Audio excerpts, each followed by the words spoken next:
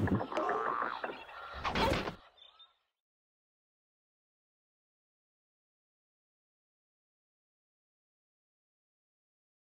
Zeff.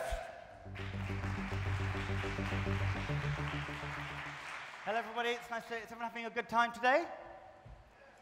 Yeah, great. I'm going to do the shameless thing that happens when you follow speakers who are as good as the previous speakers, which is to use my family as a way of pleading to your heart. My question today is, isn't the future already here? 8-ish thoughts that might change everything you know, but perhaps leave it reassuringly similar. I'm going to kick off with this dude. Anyone know who he is?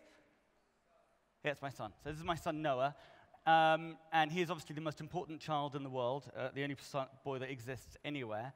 And I am deeply excited, but also concerned about the effects of all this technology and all this change on not just my life, but his life as well.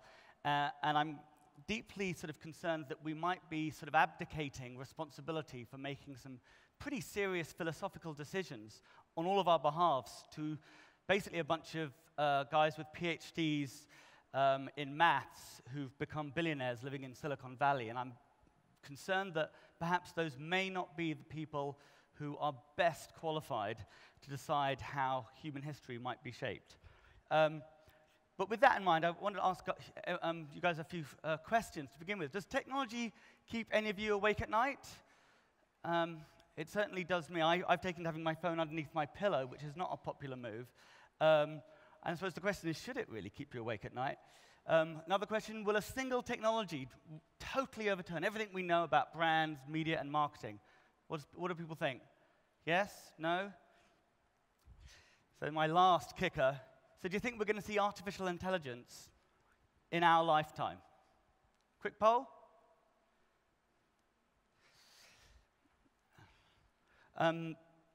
Steve Jobs, who said a few intelligent things, and talks about, technology. You've got to start with the consumer experience and work back. There's so many examples I could show that might sort of illustrate what artificial intelligence might be, but this is a terrific one, which is a movie called Her. Anyone see Her? And this is because it's really not about the technology, it's about what it's like for the human experience. Please wait as your operating system is initiated. Hello, I'm here. Hi. Hi, I'm Samantha.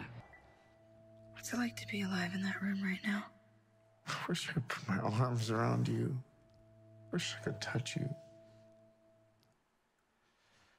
I was going to show the whole film and thereby get away with having to do any of the speech. It is wonderful.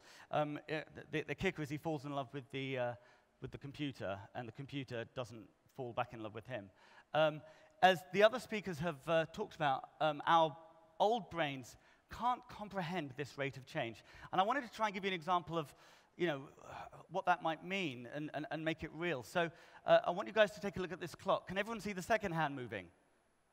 Right? Everyone can see the second hand moving.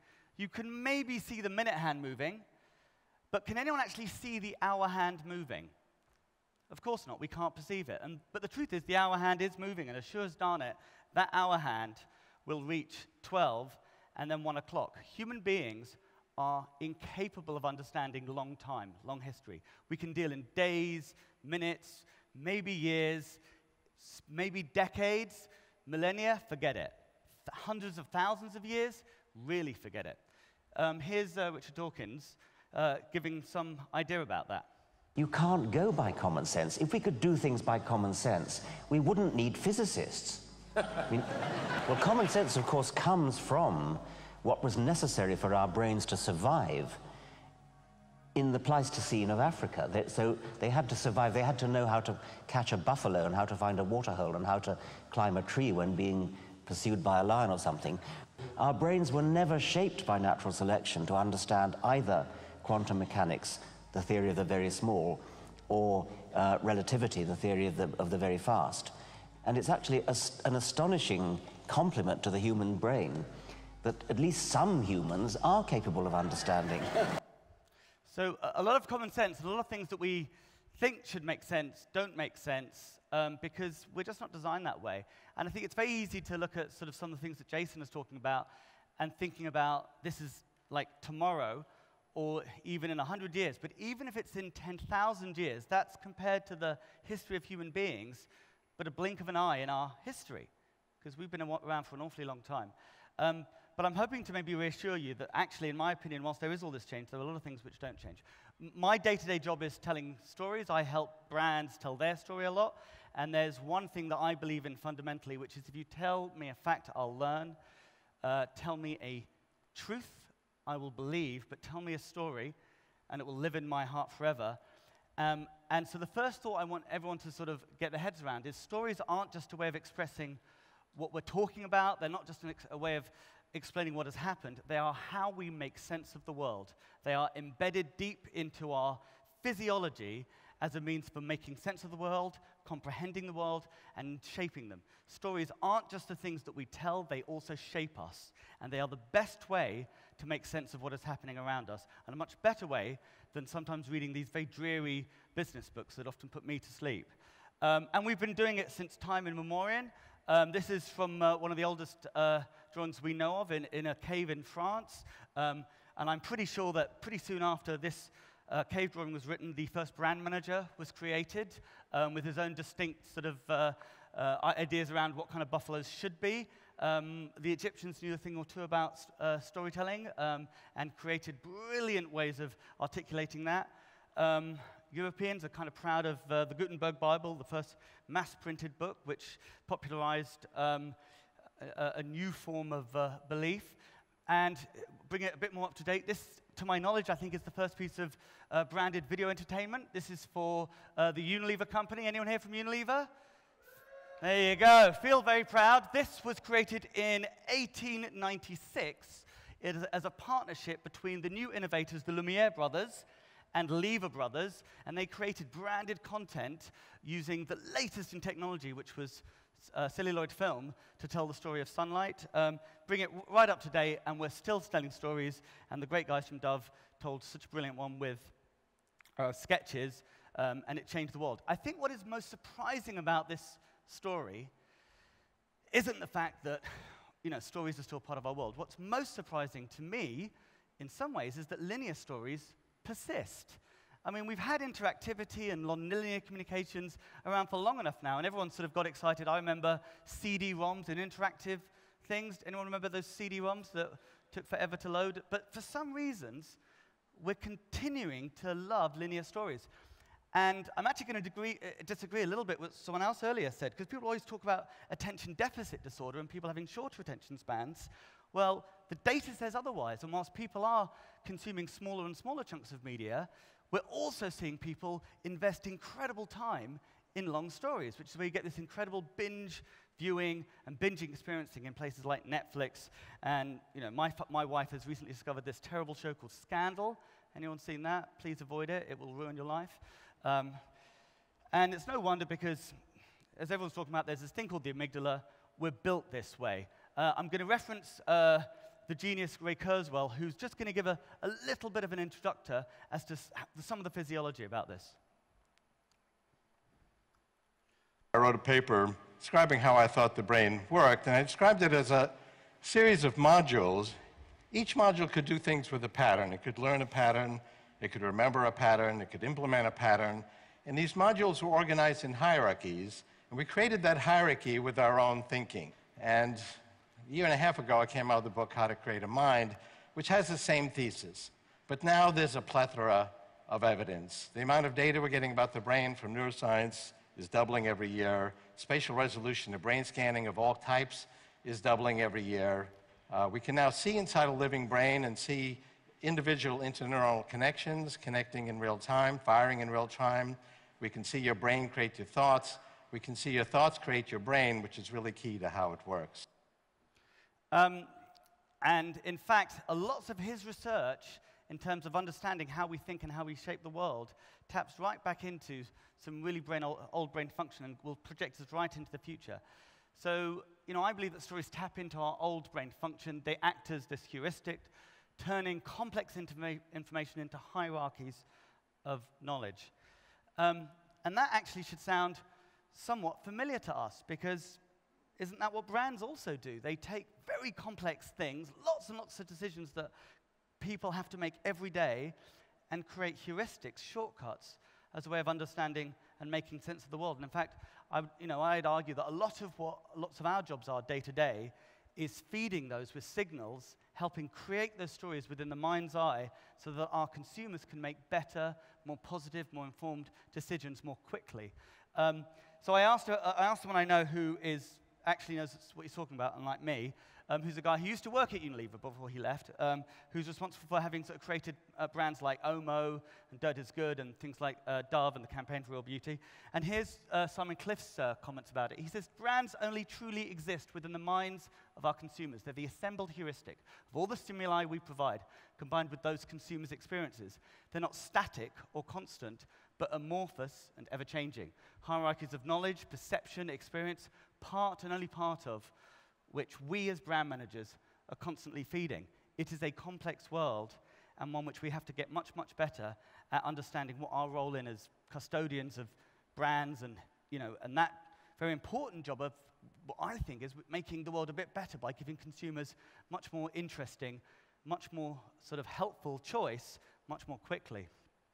But it's a bit baffling, really, because what are we supposed to do about it?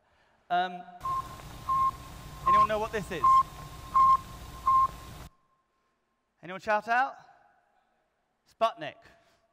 Sputnik was launched into space in somewhat 50 years ago. First static communications device beaming down to Earth.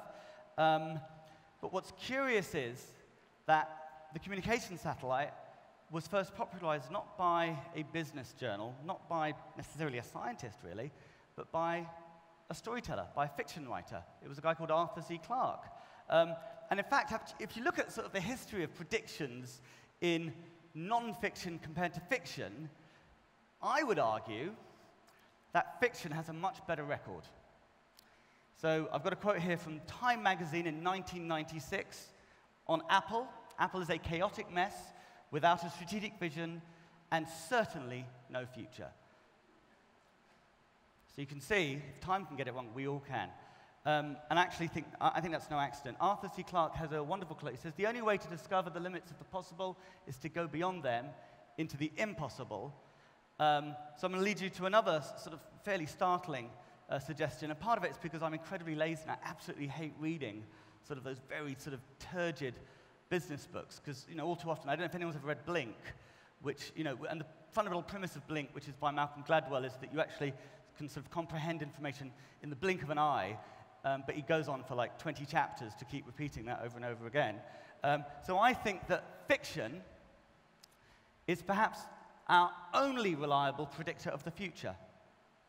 And it's through fiction, through stories, through writing, reading, retelling, and thinking about them that we will not just think about what the world is going to be, but shape it and have a very accurate understanding of what it might be.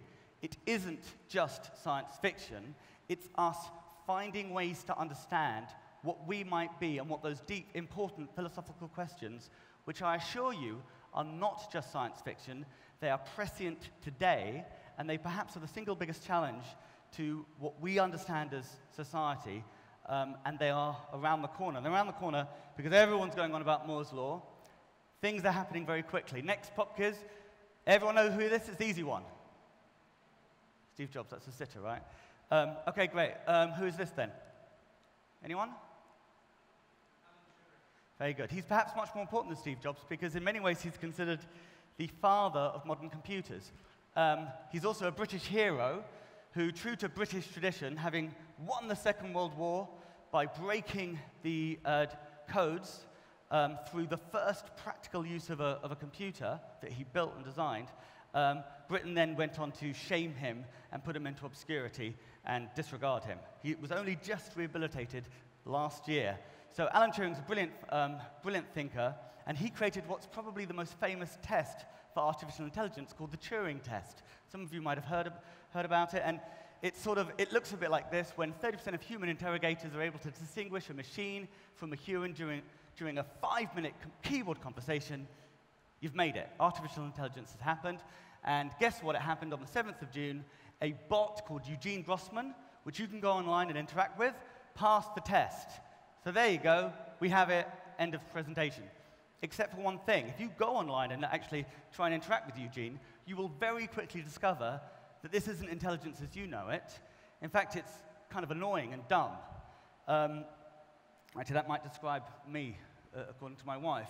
But the issue is, actually, it's very hard to define what intelligence really is.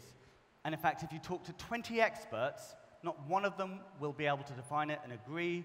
It is a complex subject. Intelligence, in of itself, is a complex subject. And yet, this clock is ticking. So what are we going to do? Well, this is sort of a familiar version of the chart. I would strongly encourage you to disregard both axes because the dates are made up. We don't know what's happening. But I just want to give you an impression. The bottom is sort of computer intelligence, which didn't exist until the 1950s and started to get a bit smarter. The blue line at the bottom, in the middle, is the average human, human's intelligence, and then the top one is sort of the exceptional human's intelligence, sort of the peak. Neither of these are very good because, of course, when you're trying to measure intelligence for the human beings, also no one can agree. But let's agree that basically there's sort of there's a vague. Now, people talk about a singularity, and the singularity is the moment at which artificial machine intelligence crosses the Rubicon, crosses over human intelligence. And if we believe in a model of exponential change, and there are people who don't, there are people who believe that it's more like an asymptote, that the closer it gets to human intelligence, it will start to tail off and never quite cross. It's for you to think about whether that may or may not be true. But what's going to happen is, and as we're seeing, computers are catching up pretty fast. And at some point, they're going to cross the Rubicon, and they're going to cross both our average intelligence, mine, and exceptional human intelligence, yours, and then far surpass us. And this creates a problem for a bunch of people who can't even agree what intelligence is. So I would argue that debates around the true definition of artificial intelligence will be rudely overtaken by its ubiquitous reality. It's pointless trying to even work out what this is, because honestly, by the time it happens, it'll all be 1 o'clock. We won't even see the hour hand move to 12. Now, as I was sort of considering this, the problem is, who do you ask? Who is an expert? Is Ray Kurzweil going to tell me the truth? Well, he's under NDA. He won't. He works for a well-known company. But I did happen to bump into someone randomly 3 weeks ago, this is absolutely true, at a private conference, a really nice bloke called Keith, who had every qualification to answer the question, honestly, this is Keith. Does anyone know who Keith is? Oh, come on, there must be one of you. No? All right, shall I give you a clue? He's a really big deal, by the way. I mean, you really ought to know who he is. No? Jason? Please? No. All right, Keith, I'll give you a clue. He works in there, or did. Up until 7 months ago, he worked there. Any ideas? Yeah, that is the NSA. Anyone know what the NSA is? National Security Agency. So Keith, up until about 8 months ago, was the director of the NSA in the States. The NSA is one of America's most secret organizations. They have been in a little bit of trouble recently over something called PRISM, which is a computer that listens into what we're doing a little bit, metadata. And I happened to be able to ask him these questions. I was at a conference, it was about a completely different subject, but I said, I'm giving a speech in Dubai, and this is completely off topic, but do you think we're going to see artificial intelligence in our time? And he answered me. I can't say every answer he gave, because it was one of those closed-door sessions, but I will tell you this. The look in his eyes was not one of a skeptic. And he said, the question one should be asking isn't, are we going to see it, but how are we going to use it to improve human potential? And more importantly, how will that what are the challenges that we can consider as we go forward? And in fact, it is one thing we should know about this place. Whatever it is that's inside there is probably, a little bit better than what we've got in the Apple Store? Don't know how much better. No one can really know. So whether it's a little bit better or a lot better, who knows? And by the way, the NSA is one of a number of organizations that have lots of really cool stuff that they have a very good reason not to talk about. Whether it's private institutions or public institutions, there's a very, very strong imperative not to share the actual real developments in artificial intelligence, whether it's for patent information or for secrecy. But I think we're already seeing tantalizing glimpses into our artificial intelligence future. And I'm going to share sort of a couple of examples very quickly. This is a project called Watson that was built by IBM, and it was built as any American great venture will always do to try and win at a game show. That was its sort of, it's trying to win at a game show called Jeopardy, and for the first time ever it won. It beat the best of the best at Jeopardy. What's interesting about this is that Jeopardy isn't just general knowledge. It requires a real degree of intelligence to make that so, and it did so quite brilliantly, and it's now unbeatable. There's a very interesting company called DeepMind, who I'll come back a little bit to later on, who are considered the fastest private innovators in the development of artificial intelligence. I'm going to get you guys to consider what happened recently to them. And actually, there's some kind of fun examples that we're starting to see in the real world. This was just recently released. With the help of iOS devices, we are bringing robotics and artificial intelligence technologies out of the lab and into people's lives. And we're starting by reinventing the way people play. Today, after over half a decade of working on Anki, we are so excited to give you a peek at our first product, Anki Drive.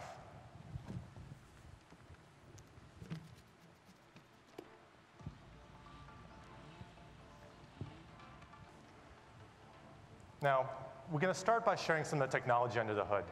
As we have these cars go through a few formations, realize that each of them is completely driving themselves, and our app is coordinating the entire experience over Bluetooth Low Energy. The cars can control their speed, and they steer around the track by doing the same computations your brain does when you drive. They sense where they're located, and they react to their surroundings, all in real time. Now let's do something interesting here.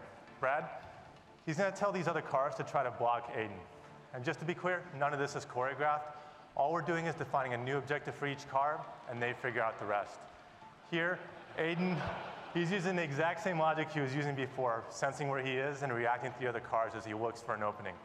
Except now, these other guys are on a mission to try to block him. So it's just a small example, and we're seeing these sort of tantalizing glimpses. I wouldn't suggest for a second that it's true artificial intelligence. We heard about the Nest thermostat. We have one at home. This has made a direct contribution to my marriage because I have that typical British experience where I turn down the heating, my wife turns it up. It's completely confused Nest because it doesn't actually have any idea from our erratic behavior what the heat really should be. We are starting to see incredible advances in search technology. If you look at how the search engine widely used, Google is changing. And in fact, Google is becoming much more than just a search engine. It's almost like a sort of a crystal ball of human intention, because as a result, you can see what people are thinking based on their search. I think we should be extremely interested in how search is advancing and how rapidly that's happening as well. And of course, we're seeing technologies like Cortana, Siri, and Google Now. Has anyone ever tried using Siri? Does it work for you? It's dodgy, but it's getting there, and it's starting to have this appearance of magic, this appearance of knowing what I need before I need, or answering very complicated questions like, what's my gate number, without any context, and knowing what I mean is the flight I'm trying to make. And there's another very interesting sort of innovation called 23andMe. We actually did 23andMe at home. They do a genetic profile, your DNA profile, and then they will use that data and keep you up to date and cross-reference the big data in ways so that they can learn, based on who you are and how you are, what the future might bring for you. What's interesting about 23andMe is, does anyone know who owns 23andMe or who's the founder of it is? No? Any idea who she's married to? Well, what's interesting about, I think, 6 of those examples, DeepMind, 23andMe, Nest, no? Google. And also, by the way, Ray Kurzweil, who is making search more intelligent. So honestly, this isn't science fiction. This isn't abstracted from absolute reality. No one underestimates Google. You shouldn't. They are serious about this. And guess what? They're adding your genetic data to add to it. But actually, it might surprise you then to think that I actually think AI is going to improve our lives enormously.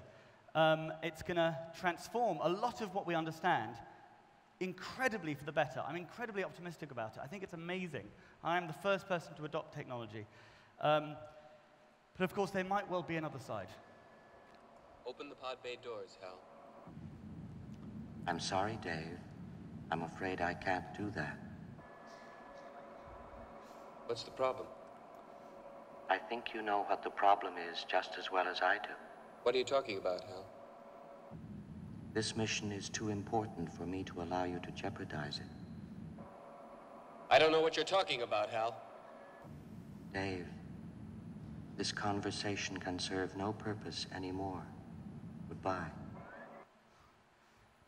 Yeah, that'll lift the hearts. Anyone know when that film was made, by the way?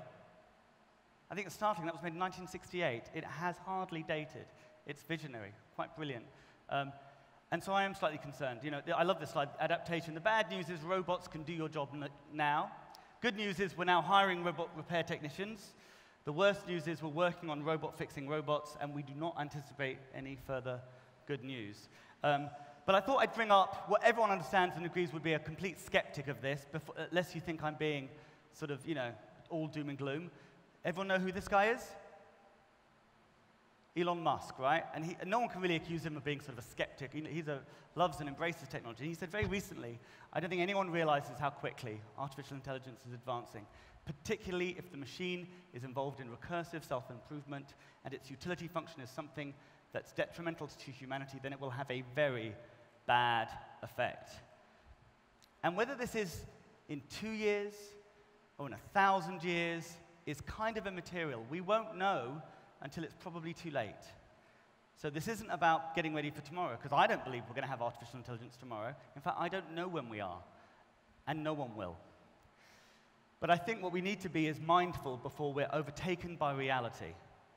Because if we're not mindful, and if we're not careful about who's making those decisions on our behalf, and what the ramifications of those might be, we may abdicate those decisions and those rules to a bunch of people who, whilst well-meaning, may not be qualified to make those big decisions, and certainly are not either sort of democratically or philosophically accountable to anyone. So what does this mean for all of us, right?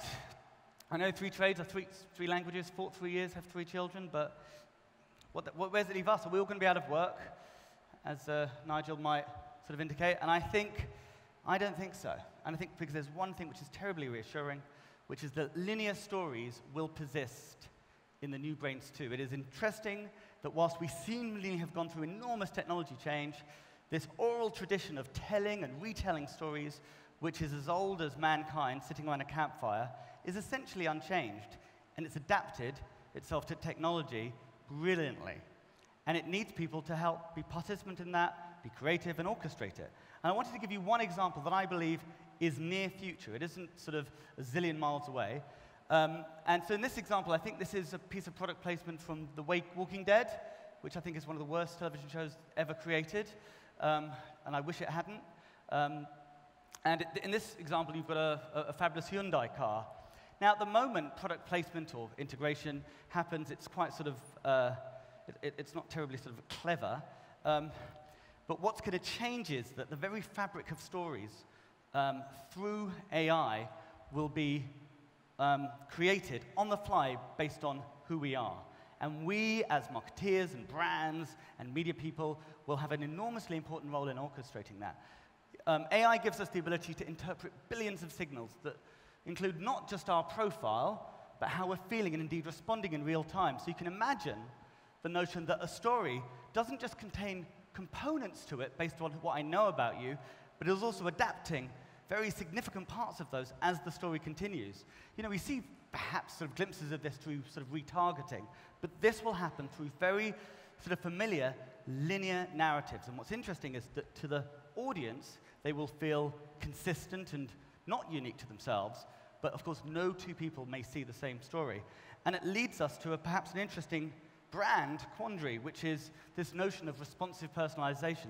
It's very possible that brands as we know them will be entirely shattered if we have this enormous power as brand managers to adapt our brands, their messages, their stories, based on what we know you are both liking and thinking you're liking. You could have the very real possibility of shaping our brands too much to them. Now, I personally believe that with great power comes the great opportunity for appalling marketing. And I think it will be interesting to see how certain brands, which are lighthouse brands, fiercely sort of defy the trend and stick with their guns and stand for something consistent and immutable.